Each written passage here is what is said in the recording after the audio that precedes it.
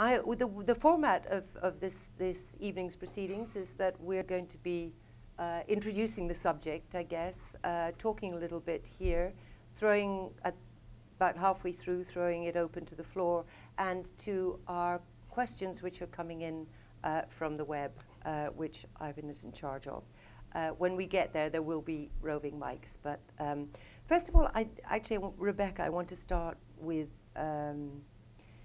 the question of China and how it works. People talk about the Great Firewall, which of course is what stops material getting into China. But there is the whole internal censorship question, the question of how the citizens, and probably what the government cares about more than what comes into China, is what the citizens themselves produce, what circulates, how they track it down, how they control it, what they choose to control, what they choose to negotiate or mediate or try and spin. So I wondered if you could just give us a brief introduction to this very complicated set of mechanisms. Absolutely. A lot of people have heard about the Great Firewall of China, and what many people tend to think about when they think about Chinese internet censorship is the way in which the Chinese government blocks overseas websites when you're trying to access the internet from within China. And this is actually what the Great Firewall of China looks like in action. This is a screenshot taken when attempting to access Human Rights Watch, and you get an error message that in Internet Explorer looks like this, and Firefox looks a little bit different, but the same thing. It makes it look like basically your connection went down or you're having a technical problem. You don't get a message popping up saying, we're sorry, you're not allowed to visit that site according to the Chinese government. You just get this technical failure message, and you don't know why, really, and nobody's explaining or anything. So this is, however, just one layer of internet censorship. And there was a lot of discussion of this layer over the Olympics, because there was a lot of discussion about the fact that when so many Western journalists went to China to cover the Olympics, they discovered they couldn't access any number of overseas websites, and many people complained. Voice of America complained. A lot of people complained, saying, China had promised to open up its internet and stop censoring, and yet it's still censoring. And so then, quite a bit of the Great Firewall actually was loosened up for a while during the Olympics, and then after the Olympics, it was tightened again. So there are now a lot of websites that could be accessed for a while, but now are no longer accessible. But this is just one layer. This is just overseas websites. The process of censoring domestic internet content did not change throughout 2008. And if anything, over the Olympics increased and has continued to increase over the past couple of months. And so I'd just like to give you a sense of what that looks again, because as Isabel pointed out, so this is search engine censorship, which is where basically companies that run search engines, be it Google or Yahoo or Microsoft or various search engines, are asked to censor the results that appear on their Chinese services. And of course, Google got into came under quite a bit of criticism for deciding to do this. But here is Google.com, and this is when you do a Google image search for Tiananmen massacre in Chinese, and then you get on Google.com, which is the international Google, quite a lot of gory pictures. If you do the same search on Google.cn, which is of the characters Tiananmen massacre, you get some pictures of Tiananmen Square and parades, and you get some pictures of the Nanjing massacre. But you don't get anything of the Tiananmen massacre. So this is one way in which internet companies operating inside China are required to sanitize the content. So it's not a matter of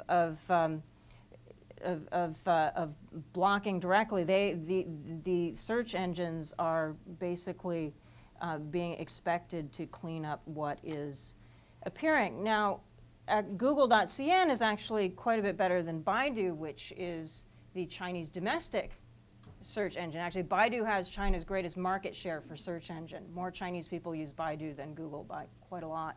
And when you search for Tiananmen massacre on Baidu, you get nothing. And you get an error message saying that that Baidu could not find any results for Tiananmen massacre. So that's one kind of internal censorship that you get with the search, just in terms of what people can actually find.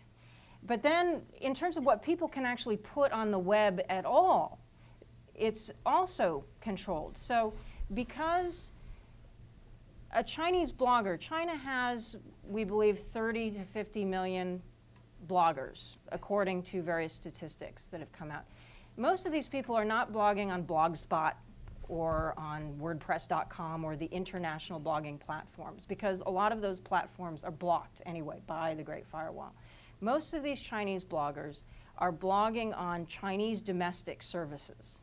So that they're run by companies with names like Tencent or QQ and Sina and Sohu, Tianya, and other companies that you probably haven't heard of, but these are all the big Chinese web companies that are hosting most of the blogging content that's happening in China, and also all the chat rooms and forums, and also most Chinese people who set up their own independent websites are doing it on Chinese web hosting companies. And all of these companies of different kinds are held legally responsible by the government, by the regulatory authorities, for making sure that their users are not posting things that are overly politically sensitive. And so the onus is put on the private enterprises to keep overly sensitive content off the web. Not block it, keep it off the web. And so this is an example of one study I did where I was basically posting a lot of content across a series of different blog hosting services. And so I took an article about the Tiananmen mothers, which are the mothers of people who were killed in the Tiananmen crackdown, and pasted it into the Tianya blogging service. And this is the screenshot of the back end. This is where you write your post before you publish it. People who in the audience who are bloggers, this would look familiar, except it's in Chinese. This is what happens after I hit publish. It won't even let me publish the post. I get this error message that says, your post, Tiananmen Mothers Organization publishes a website, has been successfully submitted. Because it contains sensitive words, please wait for the community editors to approve it. Please don't repost. Thank you. It never gets published. You know, it disappears into the ether. Another example is on Sina, another one of China's most popular blog hosting services. I succeeded in posting something about an explosion in Xinjiang, but in less than 24 hours, it was gone.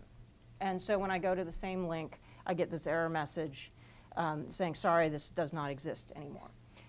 And I could go on at much greater length, but I won't bore you.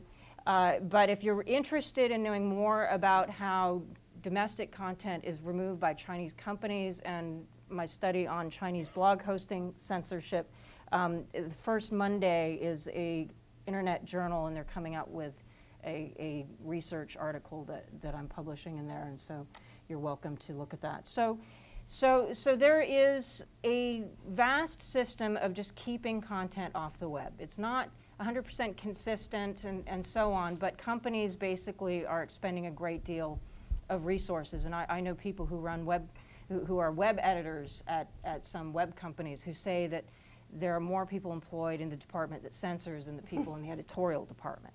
And this is being done by private employees, not the internet police, who we often hear about. And there are at every, this is the website for the Shenzhen Internet Police, the Shenzhen division of the Internet Police. And you get this cute little character. And what's very interesting, though, is that the way the Chinese government explains this, it's not like it's a big secret that this is going on. And if you read through the content on this site, they're like, we're protecting you from viruses, we're protecting your kids from predators, we're protecting you from lies and from from nasty people who are going to expose your private information on the web when you go out on a date, and you need us to help you. And there have been surveys done in China that show actually quite a lot of a substantial number of respondents feel that the government should control the internet, that they don't want a free-for-all, and that there should be some censorship. So that's very interesting. That the government is working to convince people that it's playing a positive role, that it's not just all a negative role, and some people do buy that. And there's also, and this is something that Evgeny's studying as well, and the Chinese government also recognizes that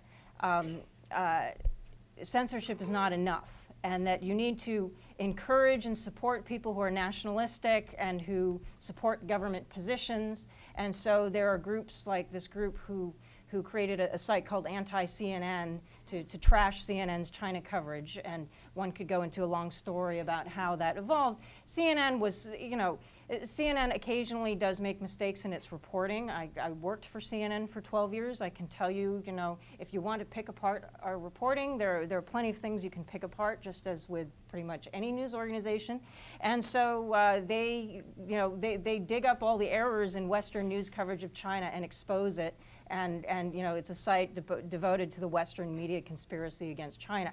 This started with Tibet. And this started with Tibet last year. And there were some specific incidents we can get into later, but I'm interested in hearing Evgeny, so I won't hog too much time. But again, that there is there's a large contingent of people in China who feel very patriotic, who feel offended when the West criticizes them, who feel that the Western media are not reporting China accurately, and their voices get a lot of support and do not get censored, while the other voices that are more critical do get censored, and so that kind of creates this kind of cycle in terms of where the balance goes. There are also paid commentators. They're known as the 50-cent party because, at least in some cases, they're paid 50 Chinese cents per post. And this is oftentimes local governments, but this is really following a corporate model where a lot of companies pay people to go into web chat forums and blogs and say good things about products, and there are political candidates here who do similar things politically, and so the Chinese government is employing the same technique, basically, trying to influence public opinion. Oops, I went a little fast.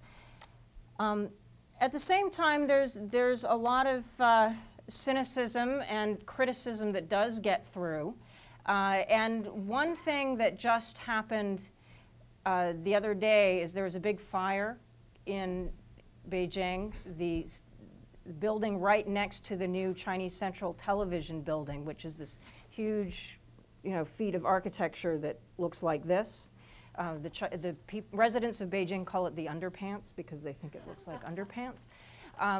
But the building right next to it went up in flames, and so the CCTV building seemed like it was on fire. And as I understand now, just from looking online today, a lot of the news about the fire has since been suppressed, partially because CCTV has been coming under a lot of criticism on the web lately, and people have been making fun of CCTV for its outdated, ham-fisted, kind of annoying programming, and have been producing alternative online spoofs, of CCTV programming, and that had just all been going on, and then suddenly the CCTV building goes up in flames. It's kind of funny timing. And so I was just online today, and some bloggers were collecting all the Photoshop jokes about the fire that are appearing on the Chinese internet over the past few days, including this. Somebody took a poster of Independence Day, the movie, and Photoshopped the CCTV fire, and there it says the end of CCTV, Independence Day. This is a joke. This is people are making a political statement there. And then you get other kind of silly statements like, because the building is called the underpants, don't worry, the underpants will save you, kind of, my underpants cannot catch fire, it says. I don't think the Chinese have the same euphemism about pants on fire, but, and this is even more cynical. For those of you who don't read Chinese, that says ha, ha, ha. And so a lot of this stuff has been appearing online just over the past 48 hours in very cynical fashion. Some of it being taken down, but you can still find a lot of it, and it's appearing. So despite all the efforts at censorship, a lot of stuff is still coming out, particularly humor and spoofs and this kind of thing. I'm observing that that kind of thing is having much more traction than the more serious kind of protest conversation. So it's sort of like, Tina Fey's critiques, go farther than a serious one.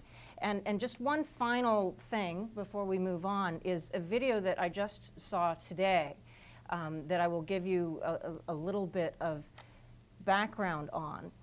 This is supposed to be a very innocent story about the alpaca sheep, and basically children singing about the wonders of the alpaca sheep.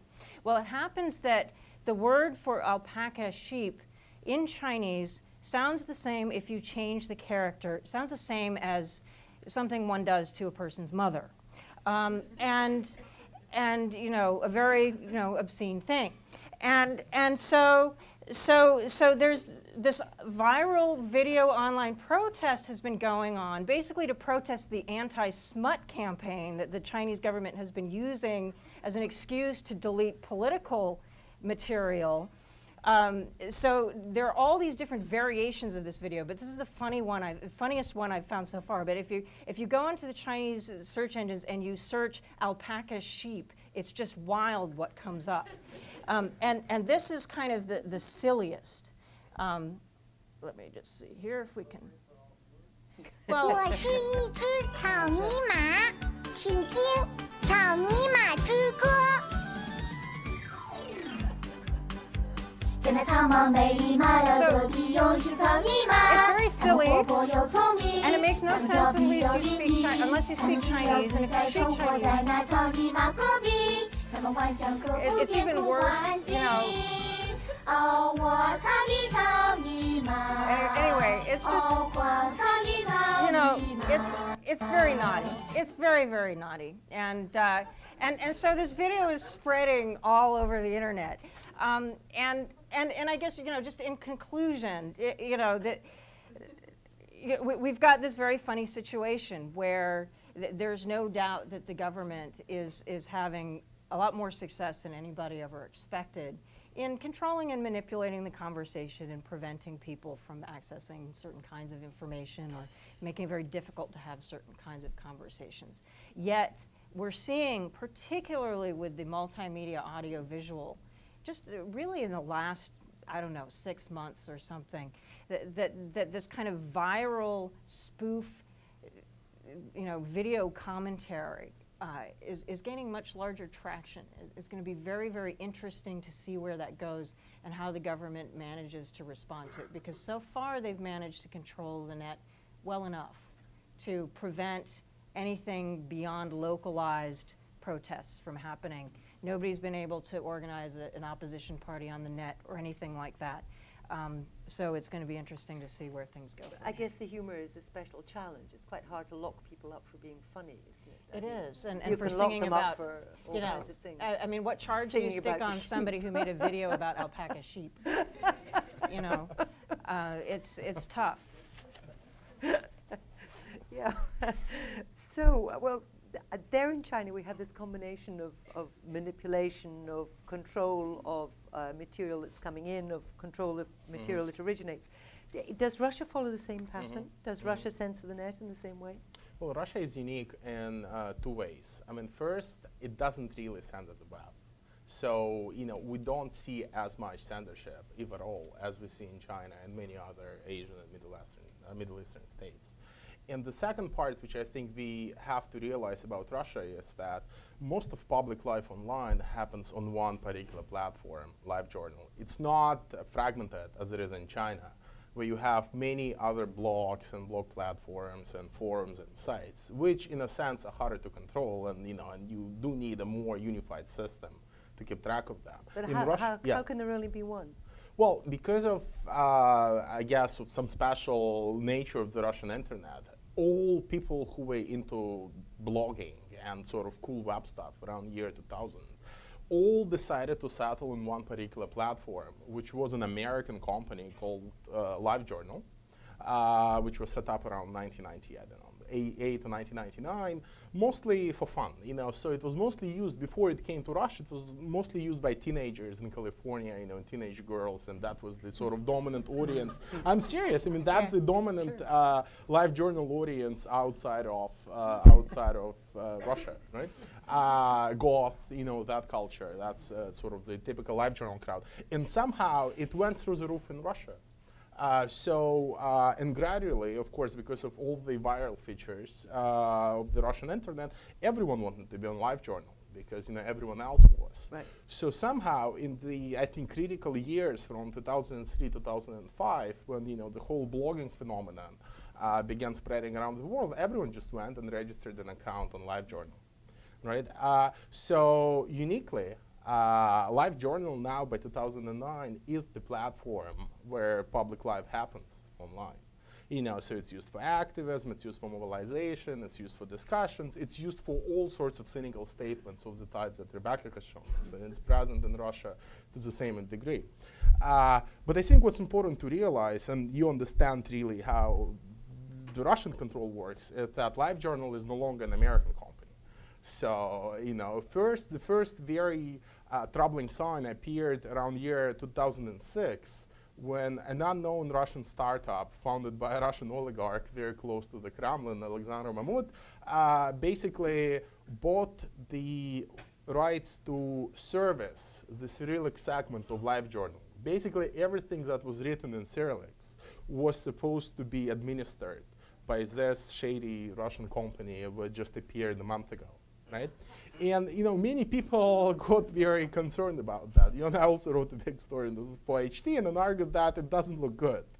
And it only took a year and a half, I think, for LiveJournal to be bought off in its entirety, including the you know, unneeded blogs of teenage girls in California and elsewhere, to be bought by this Russian company, essentially with, you know, Russian funding. So now it is a Russian entity. Based in Moscow. I should also add that it's a money-losing entity, that there is no money in this business, and they haven't figured out how to make money on it. So essentially, they are losing money. Now it has, you know, of course, the key to understand about any blogging platform is that they have what's called an abuse team. And, you know, it sounds, I think it's sort of very scary, but it's essentially people who decide what's appropriate and what's not appropriate to be posted online, right? So those are people who control the web after stuff has been published. So they have some sort of a jury, you know, which decides what's good and what's not good, right? And of course, since the company became Russian, a lot of the members in that abuse team also became Russian, right? So they are much more and much closely following now what's happening, as opposed to 10 years before when it was, you know, all run out of, you know, California, and nobody was really paying attention to this bunch of Russians doing something weird on LiveJournal. The point of this being that it gives the government deniability, or that it can all be done through the company. Well, you know, it's hard to say. Now they actually switched hands. Now it's another oligarch. Now it's Alisher Usmanov who co-owns it. So now it's sort of two Russian oligarchs running the show, right? So it's very hard to say to which extent Kremlin is involved. What we know that these guys are very close to authorities, right? But that's beyond the point. There is a lot of other action happening around LiveJournal and the Russian internet, which I find particularly troubling and suspicious. And I think the fascinating case and the character, the most fascinating character in the story is a guy called Konstantin Rykov, who is a 29-year-old new media entrepreneur who was on the Russian internet for probably the last 12 years, doing all sorts of interesting projects, a lot of them sort of counterculture, really cool alternative projects, who by, you know, 2007 became mainstream enough to get elected in elections for the Russian Duma. So now he is a member of the Russian parliament.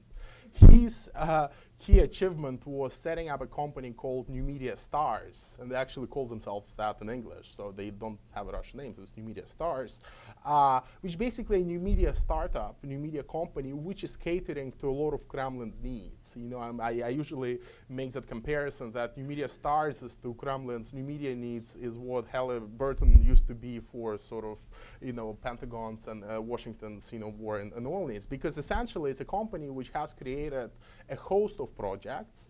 Some of them are online news sites, which are pushing very strongly for pro-government view. Some of them are internet TV stations, and they actually essentially now have managed to create the most popular Russian internet TV station, which during the war in South Ossetia, for example, was a key player in influencing the public opinion in Russia. So they ran a lot of anti-Georgian material with a lot of Russian extremists who would never be able to secure time even on Russian, you know, TV stations, you know, regular ones. And most disturbingly, they also produce all sorts of viral internet videos. So they produced a documentary immediately following the Ossetian War. They produced a documentary supposedly shot from by the Georgian soldiers who were shooting their atrocities on a mobile phone, and then that mobile phone got confiscated, and they turned it into a documentary, which got huge coverage in Russia. They put it everywhere on the internet. They encouraged everyone to pirate it. So they thought, we don't care about copyright, just go ahead and share it everywhere you can. And they created even more buzz for it because the Ukrainian parliament had a large discussion and banned it in Ukraine and said we're not going to show it, which only added to the publicity for the movie. Okay. And the movie is a very clear sort of material of propaganda arguing for one particular side, right? And it may not have got so much traction offline, but on the internet, that was the thing. That sort of opened, it was supposed to open the eyes of those who were still not convinced by the war to its reality. So, you know, while we don't really see censorship per se, there is still a lot of undercover manipulation and control of the, you know, 50 Cent party type that Rebecca described. By the way, I mean, some of the figures for the 50 Cent party in China, there is an estimate that there are around 280,000 people in it, right? Or sort of nationally, right?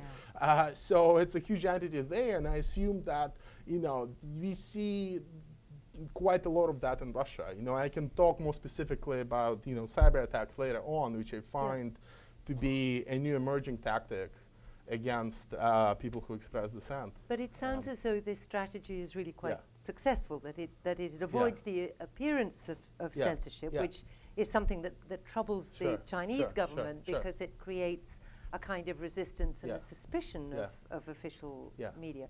Is there any kind of suspicion, any resistance of that rather sort of cheeky, irreverent nature that you see in China, in Russia? Well, I think Russians will never censor the web for one simple reason. It helps them to contrast themselves to Chinese and say, look, we're the good guys. So, you know, Medvedev made a few statements saying, actually, we are never going to censor the web. You know, so for them, censoring it even once will already spoil the whole sort of party. You know, now they sort of managed to stay inside of the West as a democratic player, saying that our neighbors in China are all censoring the web, and look at us, we're a free society where we don't have to do it. You know, so all your complaints about press freedoms are more or less ungrounded because we don't even have to do it. But is there a sense amongst Russian web users that this is nevertheless not an unpolluted environment? Because from what you say, clearly it is very highly manipulated. I think you know, some Russian users don't understand it. I think a lot more and more of them become very suspicious of what they read online, and I think that the ultimate tactic and the ultimate objective for you know, the governments and their affiliates both in Russia and in China to decrease the amount of trust that we place in what we read online. Because essentially, if you know that the government might be paying someone to comment on your blog and to comment on your story, you will automatically treat it with suspicion. You know, and you know, it may sound kind of strange for people who don't use the internet that much, or who don't use blogs that much, and people place so much trust in it, but this is true. I mean, all surveys in Russia, I don't know about China, but they reveal that internet still remains the most trusted source of news for Russians, right? So there is automatically a very default mode of trust towards what's online. But I think, you know, there have been a number of scandals recently and a number of revelations. For example, it was revealed that now major Russian PR firms have made it a requirement for applicants who apply for positions to be able to come and show a portfolio of at least 6 virtual personas that they have created online. So you're supposed to come and show that those are 6 blogs which have been, and 6 real bloggers which have been blogging for at least 6 months, and they have real friends, and stuff like that. And that's now the benchmark for sort of successful work on the internet, right? So of course people are getting suspicious, but what can you do? We've seen in recent years that print media, for instance, in Russia, journalists have paid a very high price for saying things that made them unpopular. Politkovskaya, her colleagues. What happens if somebody posts online material of that kind, about Chechnya, for instance, or something that really annoys the authorities? What happens to them? Well, you see, it's a very interesting question, because Russia doesn't censor the web, we don't really see what's happening to posts which we don't like.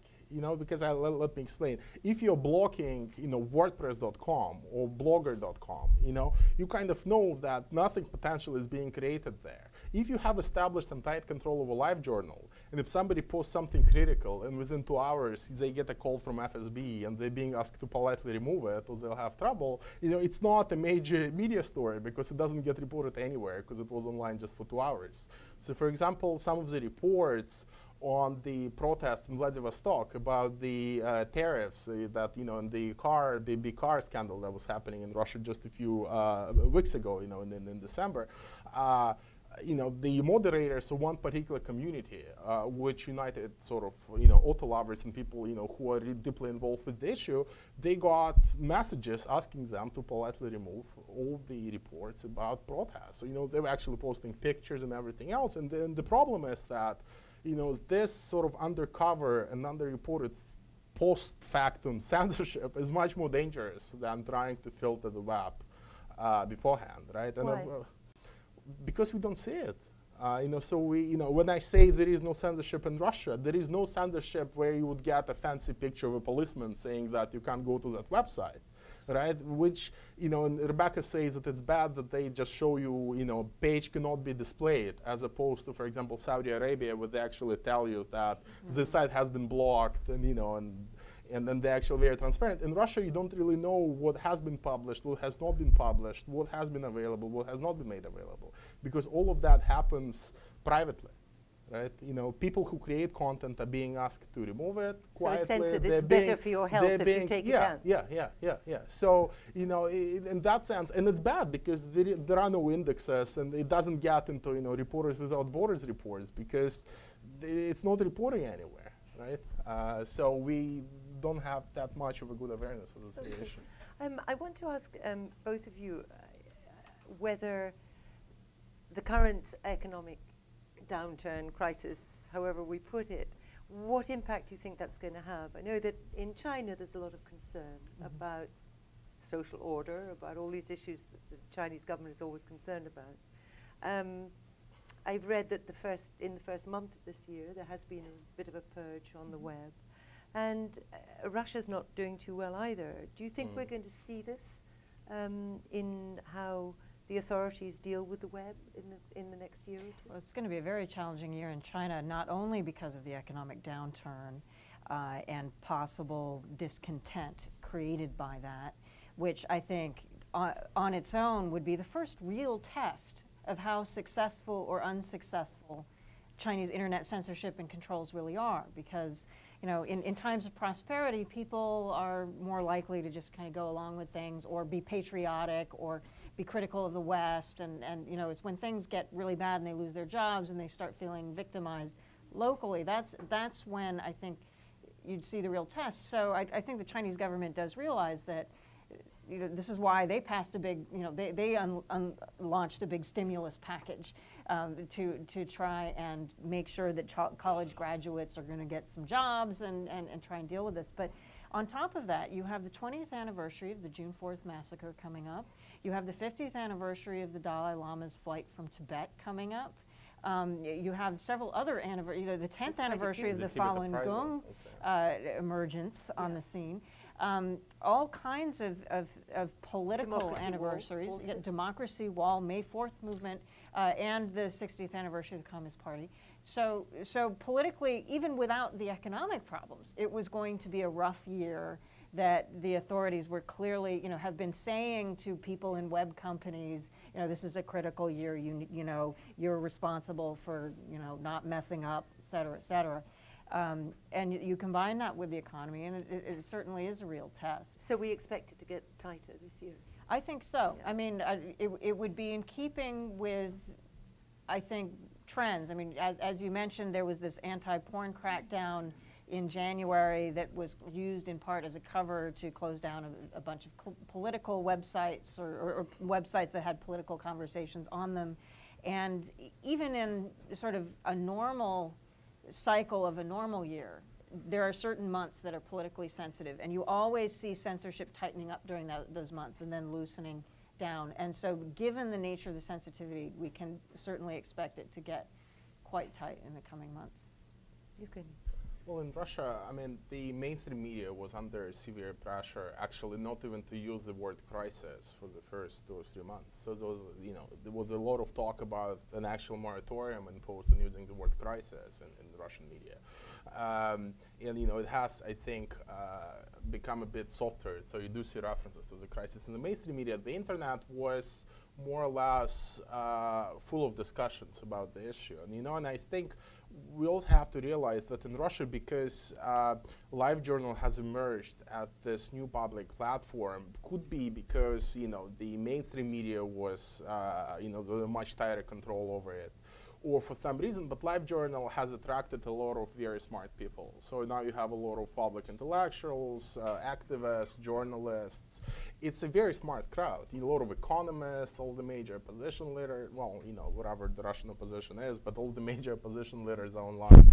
And then government tolerates some of those discussions, in part because my feeling is that they themselves don't know what to do that well. And there is a lot of internal squabbling within Kremlin, within different factions. So I think, it may actually be useful for them to read at least on some of those discussions. So the online world has actually been quite helpful here. And there are a lot of economists in Russia also who blog. So it didn't spread that much. And then in Latvia, which is not so far, what happened is that one of the internet commentators was actually arrested for making extremely dire predictions about the state of the Latvian economy, and there was a big campaign around him. And the same happened in South Korea, where a blogger was arrested for causing something up to 2 billion fluctuations in the Korean stock market, right? Because of his also very pessimistic predictions about the internet. So I think it's a fascinating issue, and we are only beginning to see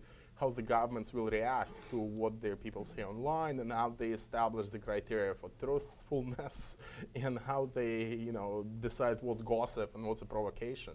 And we see a lot of that happening here in the US also, where Sure. there's a lot of speculation. Every time there is a speculation about the health of, Steve Jobs, automatically Apple stock either goes up or down. A lot of people make money on that, right? So I think we'll see soon a major discussion on, what do we do about financial speculation online as well. Very good. Now it's your turn, and we'll also be, thank you very much, there are some roving microphones, so we need to wait for those, and we'll also be checking in with our web audience. And could we have, it would help if you could let us know who you are, if you feel like it. Pasha, down at the front.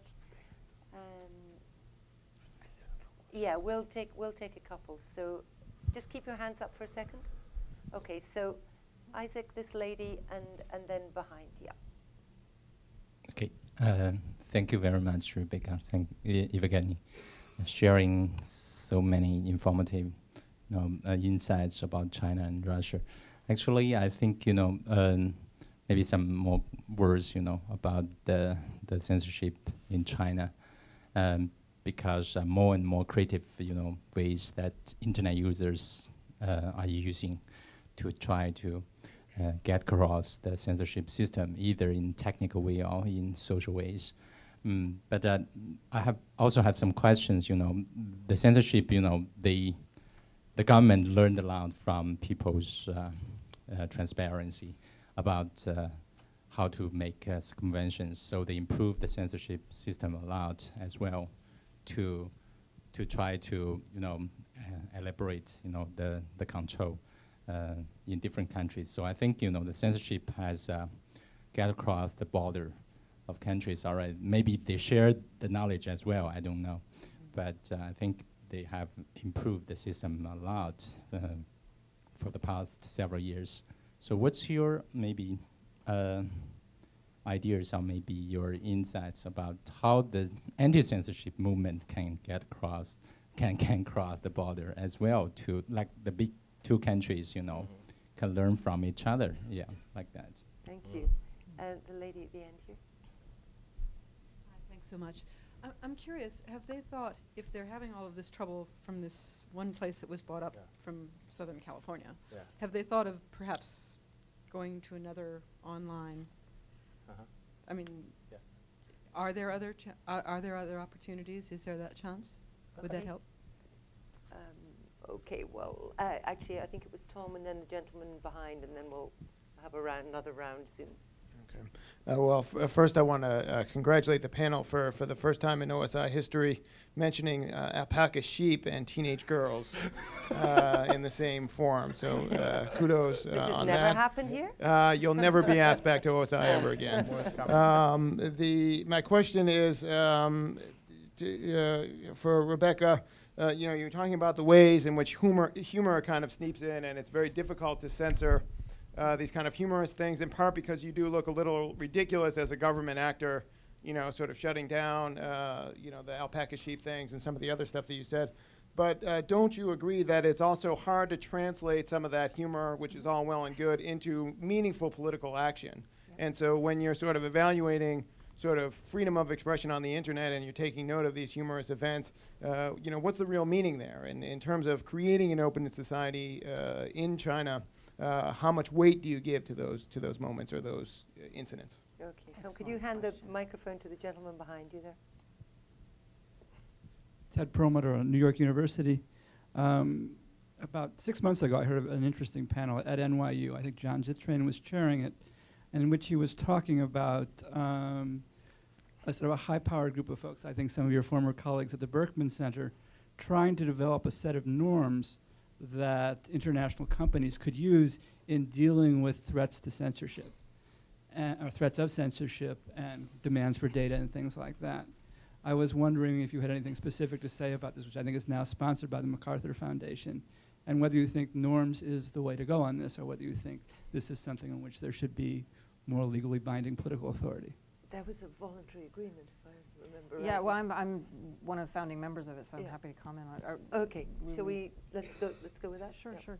Yeah, so this agreement you mentioned is now known as the Global Network Initiative. And basically what it is, it's a voluntary code of conduct for free speech, free expression and privacy for internet and telecommunications companies. And it was basically brought together, like many corporate social responsibility initiatives, in a number of different industries. So for instance, manufacturing, sportswear manufacturing companies have gotten together and said, okay, we're going to set basic bottom line standards and come together in a multi-stakeholder agreement and agree to let human rights groups and other NGOs monitor what they do and benchmark them and so on.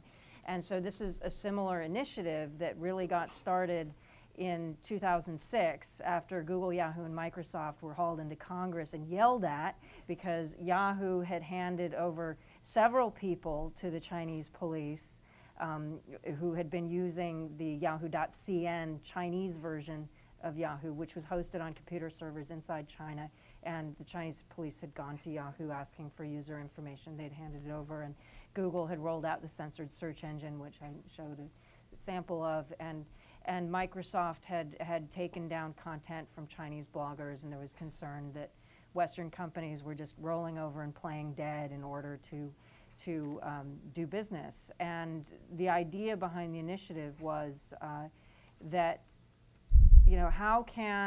is it possible for companies to engage in markets where there are issues with the political system and issues with the legal system in a way that is not entirely compromising, you know, where they can draw bottom lines. And part of the problem is that I think globally, and this is a global initiative, by the way, it's not meant just to apply to companies operating in China and Vietnam and Russia. It's also meant to apply when they're operating in Europe and the United States and Canada and wherever. It's supposed to be global. And people like myself who are part of the initiative are only going to remain in it if it remains global. But part of the issue is you have governments here, you have internet companies, you know, web services and telecommunications here in this layer between governments and citizens. And increasingly, basically, our entire communications, our understanding of the world, our personal relationships, our business relationships, everything is dependent on this layer. And so if this layer is not transparent, and if this layer has turned into an opaque arm of the powerful, that's a real problem. Then that reinforces incumbent power anywhere, not just in authoritarian countries, but potentially in democratic societies as well. And so the goal, at least as I see it, I don't want to speak for other members of the initiative, but the goal of the initiative as I see it is to push the companies to be a neutral layer in between, you know, not saying that, okay, companies, you must commit civil disobedience and turn into human rights groups, but to say, okay, if, you know, we have an issue where pretty much in every country on earth, you have governments putting pressure on companies to do things that many of us would consider bad. And you have those things happening in the United States and Europe as well, you know, worse in China, but it's everywhere. And so to say, okay, you can only engage in countries where you're not going to have these pressures, basically then the business would never, you'd have no services. So in that case, because one of the criticisms from some human rights groups is that, oh, this is just a fig leaf so that the companies can just continue to do their thing.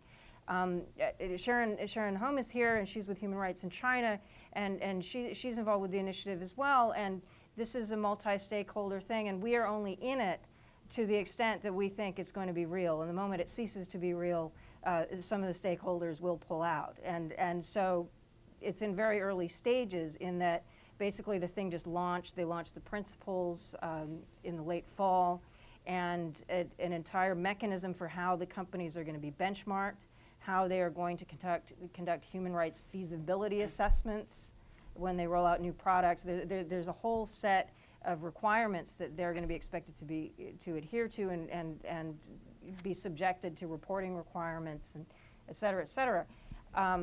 It's not funded by the MacArthur Foundation. I'm not aware that it's getting any foundation funding at this point. The corporate participants, when they join, are asked to contribute. And as far as other funding, that's still being sorted out. And they're looking for a lot more companies to join. But just a sort of a factual thing there. But that's the status on it. I won't go on. Okay. Should I talk about some of the other ones, or do we want to go to why don't we? and then, why not another platform? Was the question. Yeah, I'll take that one and also Isaac's briefly. The problem is moving to a different platform is that a lot of the communities on LiveJournal are very well formed and well established, and they have their own practices and norms, and they have their own sort of institutional flavor, so to say. And it's very hard to reconstruct them if 1/4 of a community goes to one service and then another quarter moves elsewhere. There have been attempts to organize, to have organized migration, so to say. So people decided to move in bulk, actually. So 10% or 5% would try. The thing is that they would all come back because 95% would still stay because they don't care about the fact that the Kremlin is watching them, right? So essentially, it just didn't work out that way. So now everyone is still tied to that one particular platform. And to very briefly address, Isaac's question, it's a very good point that the authoritarian governments have actually learned quite a bit in the last 2 or 3 years. And I think there was a lot of talk that they actually share some of the knowledge and some of the technologies with each other. That, that the Chinese are exporting their technology somewhere. It hasn't improved, But I think what we do see is a traffic of ideas. You know, so some of the technologies originating in Russia are slowly, you know, moving to Belarus, or some of the technologies originating in China are slowly moving, you know, to its other neighbors. What I find particularly troubling, for example, is that in Saudi Arabia, for example, for 6 years, there was always a service which allowed people to nominate sites for censorship. You know, so if you found one particular site offensive, you could go and nominate it, you know, and it would be, you know, censored. Now the same, you know, you're laughing, but just last week there was the same platform launched in Thailand. So now there is a site called protecttheking.com where you can actually go and suggest a site which you think is offensive to the king or the royal family. And, you know, in the first 24 hours, more than 5,000 sites were blocked. You know, so it's a pretty good numbers, you know, and then this sort of inspirational presence of the Chinese or the Russian senders, I think, is very dangerous. But yeah. So can you see, as Isaac asked, there was a comment. Yeah, I'll sure. The resistance, as it were, can internationalize. Yeah.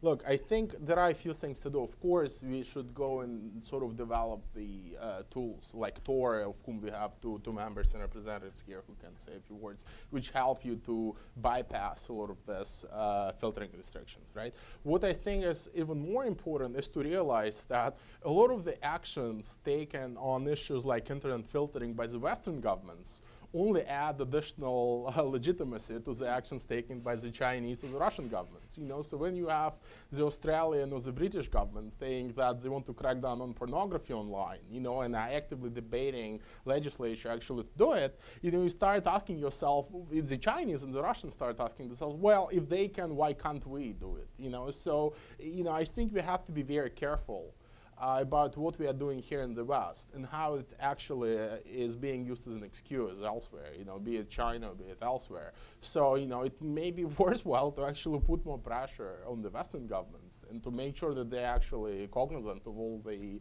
repercussions the actions will have, you know, in authoritarian regimes.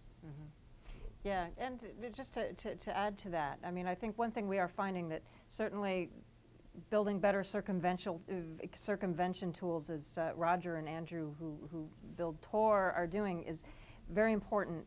But a lot of these problems are also social, in that a lot of Chinese people might even know about circumvention tools, but aren't using them because they don't think it's worth the bother to access the content on the other side, or their friends aren't there, and so on. And so how do you kind of create social support networks that make people more inclined to spread alternative forms of information and to think critically? And of course, Isaac is very much involved with this idea that, you know, you can't have free speech without free thinking. And in efforts to really just help facilitate loose networks, social networks of people who tend to be liberal free thinkers, just to have conversations with one another, not to drive a specific agenda, but just to be able to have a discourse. And I do think that efforts that are made to help facilitate spaces, help create spaces where people can have an unmanipulated discourse, are very important. And so I know Isaac's working on something called Digital Nomads, which is helping a nonprofit to help people set up blogs that will not be censored, and there are a number of other projects. But those technical solutions won't work unless there's also kind of a social support group around it. And not just country to country, but I think internationally, people who care about these issues need help kind of sort of sharing strategy with one another, and sharing knowledge and sharing awareness. And also, to speak to your point, it's not, I think a lot of people in China and in Russia get offended when kind of Westerners say, hi, we want to come help save you. You know, how can we help? And they get the middle finger from people in China and Russia. And the fact of the matter is, you know, there are, obviously there's a real matter of degree about the concerns, but there are people around the world who are concerned about free expression and either its protection or its achievement in their societies. And how do you create a citizens movement globally that's kind of pushing back on companies, because you've got a huge weight of governments on web services and companies. You don't have a lot of citizen awareness of what's going on in that layer and how the government and that layer are communicating. How do you create greater public awareness so that there'd be more pressure from the grassroots, from civil society, on politicians not to agree to stupid things, like Australia's plan to filter their internet, which is being discussed now, and you know, things like that, that is very untransparent, very unaccountable, could easily mission creep into something else without anybody really noticing. You know, how do you create a more effective citizen movement, but also just public awareness and education? You know, I've been teaching in a university in Hong Kong for the last 2 years. Hong Kong doesn't censor its internet, but my students have absolutely no idea about the privacy levels of their email or not, or you know, and any of these issues related to the web services they use, the technologies they use, and the free expression of privacy implications. They know nothing. And unless citizens are better informed and educated about what's going on, or what's going on with internet governance, what's going on with decisions that are being made by technology companies and regulators about standards in terms of identity, the next layer of identity on the web, and so on. If citizens just aren't paying any attention to this, then the people who are creating these standards have much less incentive to really worry about what the citizens think. And so I think if journalists, educators, civil society need to do much bigger job of raising public awareness. I know, Tom, you asked a question that has not been addressed by anybody, so I better address it. I think you're absolutely right about this issue of, you know, the protest gets all driven to the humor, and can it actually lead to meaningful action? And this is the thing, is that there's a Chinese scholar at the University of Nottingham named Yongnian Zheng, Yongnian, who wrote a book recently where he talked about something called authoritarian deliberation. And that China as an authoritarian society has actually become quite deliberative, in that the internet has enabled a huge space for people to actually have quite a lot of conversations and trade a lot of jokes and, you know, talk about all kinds of things, as long as they don't cross a certain line. And so people feel like, you know, if I'm angry about something, I can make a funny video and make fun of the leadership. You know, there are all these things I can do that will impress my friends and occupy my time, and I don't have to go on the street. And democratic institutions have not advanced at all. The legal system hasn't changed at all. But people are feeling like they have a lot more ability, you know, are feeling freer than they did before. But this is where the economy might be an interesting test. Although the first attempt to prosecute someone for being funny on the web was actually a private citizen, Chen Kai-ge, the filmmaker, taking and he did that to court. Copyright grounds. Indeed. But it was really because he was being laughed at. Right. but yeah, a guy spoofed his film, and he sued on copyright grounds. But I think, you know, Tom, your point applies not only to China, you know, it applies to many other countries where, you know, and to many other, you know, internets, because we are not really, I'm not even sure that it's so much about humor. A lot of this is about cynicism. You know, and this produces a very cynical attitude towards, you know, engagement in politics, you know, among young people and others. You know, I have a piece in The Economist this week on cyber hedonism, which I think, you know, is the very nice description of, you know, what's happening, because a lot of these young people, and, you know, and older people, of course, as well, you know, I'm just not sure that, you know, they are getting as involved in traditional politics and traditional sort of civil society matters because of the web, where, you know, you feel like by thinking that, you know, you post a video which is funny and humorous and cynical, you do your job as a citizen. I think it's a bit of a, you know, of a stretch. Okay, I wanted to just to check on the web how our questions are coming in from. Yes, there's actually a very active conversation going on in the background. So you think this is the conversation, but actually there's, you know, another 30 people out there who are actively going at it and providing us with links and commentary and debating whether or not what you've said is true and not true. So we have a couple. I'll throw out 3 or 4 questions that have come from the web. This is from Kathy Fitzpatrick. The question is: do anonymizers help Chinese internet users evade the censors? Or does the use of such techniques themselves draw more scrutiny? I think it's a technical question that would be very helpful here.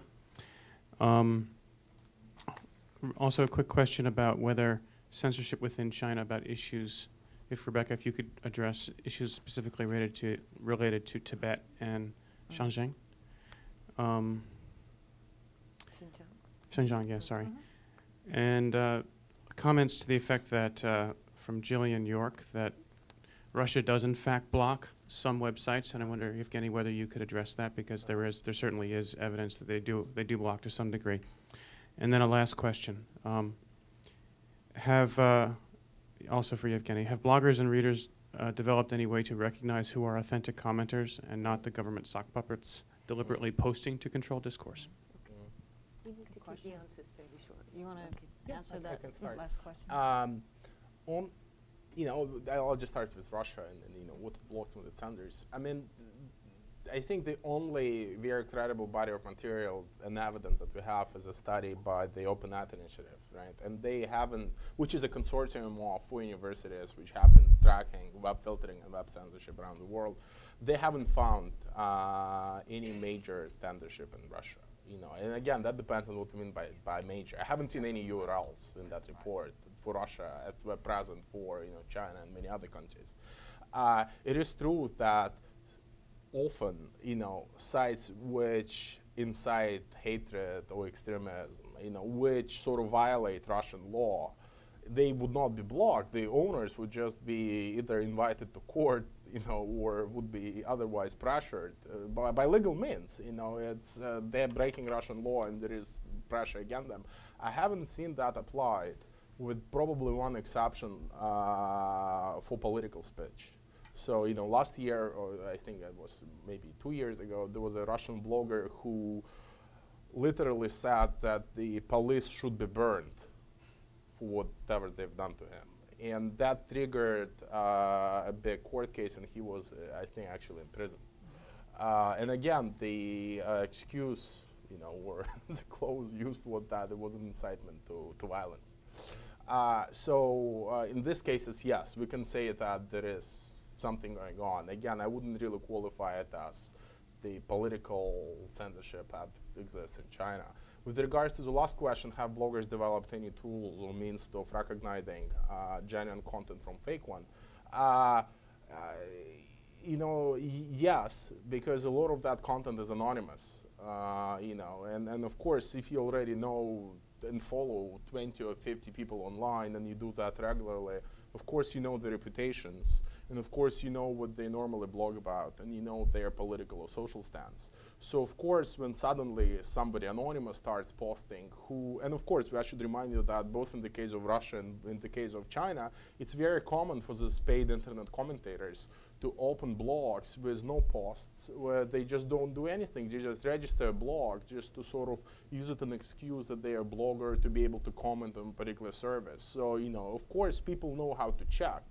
So you can go and verify whether this person is real, whether that person, has a long history of blogging or not. The problem is that a lot of people who do have something to say, who are human rights activists or others, would love to be anonymous as well. Anonymity is not necessarily bad online, particularly in China, for example, right?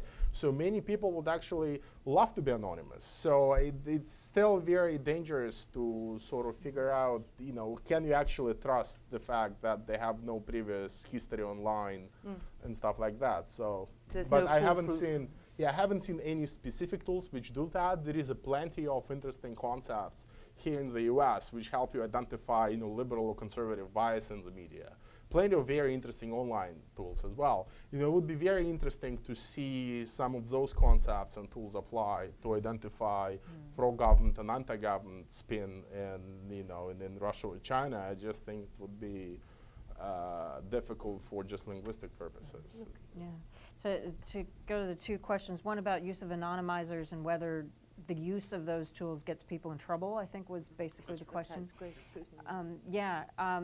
Well, I don't know of any cases of anybody in China who has been arrested or gotten in trouble specifically because or only because they were using either an anonymizing tool or a circumvention tool to get around, or using encryption, which would encrypt their email or something. However, there are some people who are worried that that would be the case. And also, the use of those tools does draw attention, can draw attention to you. So particularly using, for instance, PGP encryption on your email, that a lot of people, actually a lot of human rights activists advise people not to use it because it's sort of a flag saying, I'm up to something, I have secrets. I've got a secret. And so one thing I have heard is that people who are already persons of interest, you know, who the police are already kind of paying attention to for some other reason, if the police see then, oh, this person is using Tor all the time, or this person is using PGP all the time, or this person is using FreeGate or something all the time, then they will kind of see that as, they will put that down as in their list of reasons why they think this person is up to something. But it's not that you would get charged because you were using a tool in particular. So you know, it's that kind of thing. It's kind of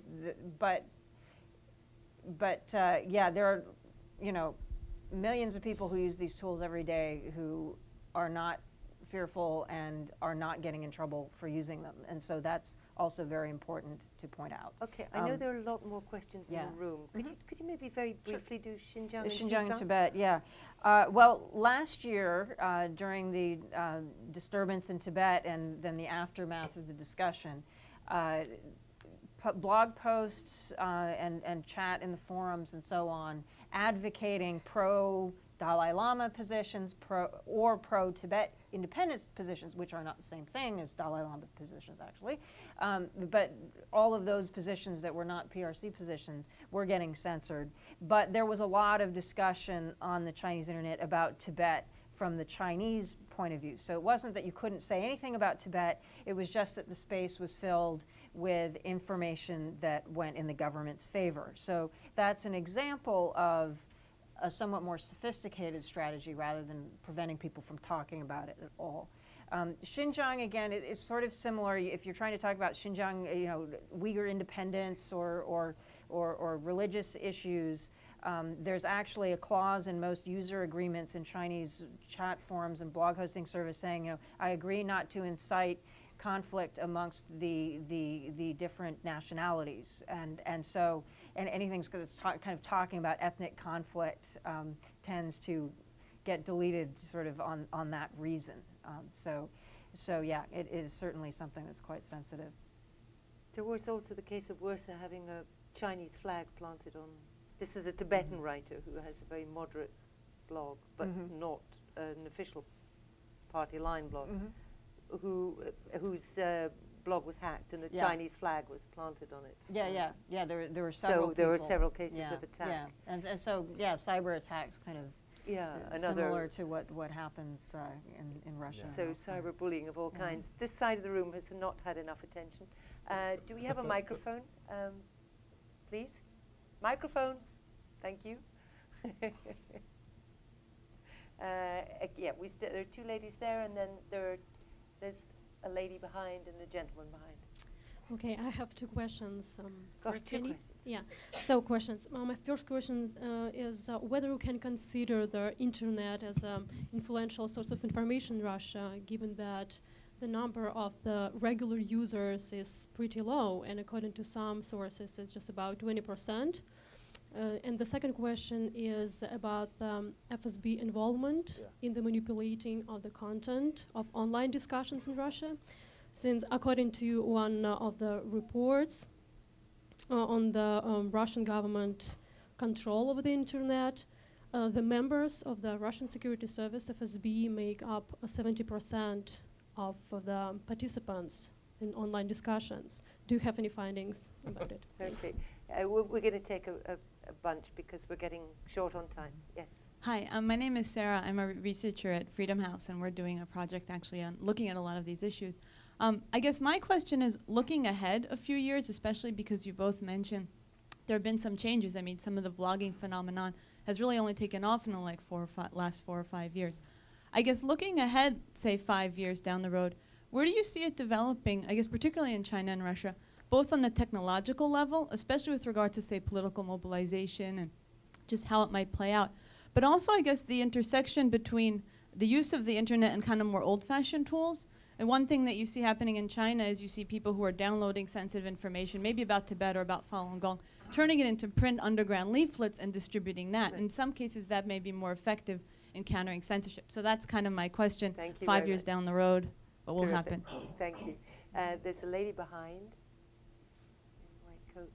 This question is for Rebecca. I was wondering, with the advent of things like Facebook, for example, what the Chinese government's stance on Facebook would be, and how users in China may use that to possibly get information, even though it's a social networking platform, how they would use information in that respect. The other thing is, what is the penalty for private entities who for some reason allow content that's restricted to get through, being that the onus is on them to make sure that this content doesn't stay up for very long? What sort of penalties does the government exact on those private entities for Thank you very violations? much. And the last one is just behind you. Hi, my name is Mark Belinsky from Digital Democracy. I'm curious about the current sophistications on both sides. On the citizen side, whether they're using coding or posting articles as pictures so that the words can't be tracked, and what the sophistication is on the government side to actually be able to find these and remove these effectively, or in the case of your experiment with posting on the blogs, if you type in Tiananmen Square, are they tracking your IP address? Are they able to then pinpoint your location? And then the second question is, I think that mobile phones are currently emerging as players in the game as well, and I'm curious in these circumstances whether you see mobile phones as emerging in these two countries as powerful players, and if people are being geolocated and other implications from mobile phones. Thank you. You can. Do you want to start off? I'll start with the questions on Russia. I mean, it's true that the internet penetration may not be as high, particularly outside of the major cities in Russia. However, I would say that the major cities are pretty much well wired, and those are also the ones which are probably most likely to express any dissenting attitudes, right? So Moscow is pretty much, I would say, 90 or 80% online, right? So a lot of public life still happens, right? And I think a lot of activism happens as well. So and the fact that in Vladivostok you got so much action going on around those protests, and so much action actually did manage to appear online, to me, I think signifies that this action would not only be restricted to Moscow and St. Petersburg. So I don't really see it as a major hindrance. Of course, there are problems with the internet connection, which may not be fast or reliable, and I think that partly answers another question about the use of various tools and CDs and USB sticks to distribute content. Of course, it's happening, and that happened in the last presidential elections in Belarus in 2006, for example. A lot of very nice anti-government digital content was produced and distributed on the internet, but then, since it was then only in the capital that people had a fast connection, it was burned on CDs, it was actually dropped in postal boxes in the provinces, right? So that definitely is happening, and I think that there is a very nice bridge between this online and offline world, because it may only be 20% who are online, but it's probably something like 50% or 80% who have access to a computer, right, or mobile phone for that matter, which will be more and more increasing. With regards to sort of the secret services involvement to the internet, it's very hard to say it, and this data is not public. Of course, there have been reports that, they even have a special division whose only responsibility is just to go and leave comments on sites, akin to the 50 Cent Party in China. What I'd like to mention very briefly is that I see a lot of very interesting sophistication in how they're trying to suppress free speech, particularly relying on cyber attacks. I'm not making any connection between FSB and cyber attacks, or Kremlin and cyber attacks for that matter. I'm just stating that there is a very interesting trend going on, and I'll give you just one short brief example of a very interesting and popular Georgian blogger who was blogging on LiveJournal and who was very critical of actually both governments and how they handled the war. And of course, he wasn't liked by many Russians, and he wasn't liked by many Russian bloggers. And at some point, a few months ago, he was systematically under a cyber attack. So his blog was severely attacked, for days. And the attack became actually so severe that the entire LiveJournal was down for like 3 or 5 hours. So if you had an account on LiveJournal, you couldn't block. And that, of course, pissed off many more people, right? Who just thought, who is this Georgian guy? Why is he, preventing me from accessing my own blog? So LiveJournal couldn't do anything but actually delete this poor guy. Because that was the only way for temporarily delete this poor guy. It was the only way for them to actually stop the attacks. So he had to move to a different platform and to WordPress, and cyber attacks followed him there. So he became this digital refugee, if you like. And I think it's methods like this, which are, we don't see them reported in the media because they don't really count as censorship. It's not like, again, accessing, restricting access to a website. So this is not being reported, and we tend not to see them. But there are many more sophisticated tactics which are being used, and who's behind them, it's hard to say. I think I'll stop here. I might come back. Yeah, I think we have 3 minutes. Well, quickly then, I'll start by asking the question that is easiest to answer, which was yours, about what is the penalty for companies that are not adequately policing their users' content. They can lose their business license. And so actually there was a video sharing site, one of the Chinese YouTube clones, that actually was shut down for a bit last year while they upgraded their technology to control their content adequately because they were just kind of in trouble. And the State Council Information Office, which is the main government body that is basically tracking how these web companies are doing, they actually give grades and scores to all these web companies. If your grade goes below a certain level, you're going to be named and shamed, and you may be put out of business. So it's very direct, your company's actual survival. And you were asking about Facebook. China does not block Facebook entirely, although there are certain pages of it that are blocked. But most Chinese internet users are on Chinese versions of Facebook, and all of those companies are required to censor in all the ways I've described. And part of the reason is that the international Facebook it isn't all in Chinese, and the interface just isn't what Chinese users want to use, and so they're all on the Chinese version. So, but Facebook has not decided to create a censored Chinese version of Facebook for the Chinese market, which they could have done, and they decided not to do, to their credit, probably. Because I imagine all these companies do end up having to go through that conversation of, do we go in that direction or not? Question about mobile and trends and so on. Certainly mobile is the future. I mean, already in Japan and Korea, young people access the web more on their phones than they do on their PCs, and China is now rolling out 3G. And so we can certainly see uptake in mobile web use. Even with SMS, text messaging on just plain old GSM phones, however, that's filtered. I know somebody who tried to send a political joke on their phone and it got blocked. So there are limits to the possibilities for people power movements being organized by cell phones in China. Yeah, and with 3G, that's going to be sort of an expensive elite thing. It's going to be a long time before, and the government's not so worried about what the international business elites can access. And like, for instance, if you access the web on China from your BlackBerry today, you can access Human Rights Watch. But the government doesn't really care because there's just not enough critical mass of people trying to access Human Rights Watch on their BlackBerries to really matter. now maybe that'll distribution change. Of BlackBerries. Maybe that'll change. Partially it has to do with pricing. It has to do with regulatory structures. And then there are other, talking about the future. There are all kinds of issues about technical standards. Is an identity layer going to be built in that eventually makes it impossible for people to be anonymous?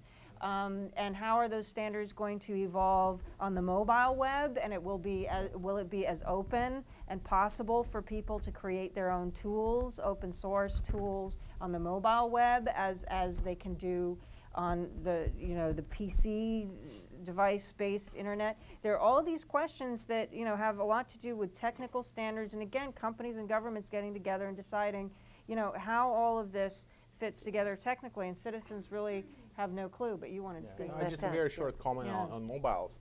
I mean, it's true that there is a huge potential, particularly for mobilization, around specific events. So, of course, if there are elections coming up, right, you do want to organize a mass text messaging campaign to tell people you should come and organize in this particular part of town on this square. What also happens is that governments also manage to contact those companies and ask them to politely turn off text messaging on that particular day, or on that particular hour, on that particular geographic area. That happened in Belarus, for example, again during the last presidential elections, where when everyone gathered in the square to sort of try to reignite the Orange Revolution, but in Belarus, text messaging was gone from that square. Mobile coverage was gone. So there was no way for people to even use those tools to get in touch. So, and again, I think we have to distinguish here between mobilization and information. Of course, it may be possible to get informed on a regular basis, but this strategic use of text messaging for technology, for protest, I think would still be under some control, particularly in countries where governments have a major stake in mobile networks, which happens to be the case in most authoritarian countries, I think. Yeah. And as she was pointing out too, the connection between offline and online, and that's where, with political change, that's where the rubber really hits the road. It's where that interaction is between the online and the off, and that's exactly where the Chinese government is really focusing. What kinds of online activities are leading to offline action, and those are the ones that get the greatest focus in terms of censorship and surveillance. By the way, with mobile surveillance, that's been possible from the beginning of mobile phones. As long as you have the battery in your mobile phone, not even turned on, a cheap 1990s mobile phone, you can be tracked. And that's been the case forever. So, yeah, it's definitely surveillance watching you. Very briefly. Sharon? To add to what you just said about the capacity, is that the Siemens platform that was sold to China is really important because it takes all of the databases and its data integration. So everything is linked now with total search capacity. Yeah, well, there's several points to me, because there was also a question earlier about exporting of technology and so on. Is that actually the cases on which we have proof of export of censorship technology are not from China to other authoritarian countries, but from the United States and Western Europe to authoritarian countries. And so Siemens has been selling, and in quite a number of other countries in the run-up to the Olympics, we're selling all kinds of, upgrading, database, police systems technology, and so on. Cisco router and its capacity to filter, that came from Cisco. That didn't come from the Chinese. Now one can debate whether it was really their fault that it got used for censorship and whatever, but and different people have different views on that. But also the primary tools that are used to censor the internet in the Middle East are WebSense and SmartFilter, among others, and those are made in the USA. And so the problem starts at home. And until we take responsibility for our own exports, it's not surprising that quite a lot of people point to us and say, you guys are kind of hypocritical. Thank you very much. I'm sorry to say we're billed to run to 7:30 and we're at our deadline. However, I'm sure that Rebecca and Evgeny will be around for a few minutes. She said, tossing them randomly to the crowd, and conversations will doubtless continue. So I think it's been a very rich discussion, too rich to sum up, except send your BlackBerries to China and watch out for those alpaca. Remove the batteries before you do it. Remove the batteries before you do it. If you see an alpaca with a BlackBerry, you know that the citizens' revolution is really underway. There's another mashup we can make. So thank you very much, all of you, for being here. And please thank our star panelists.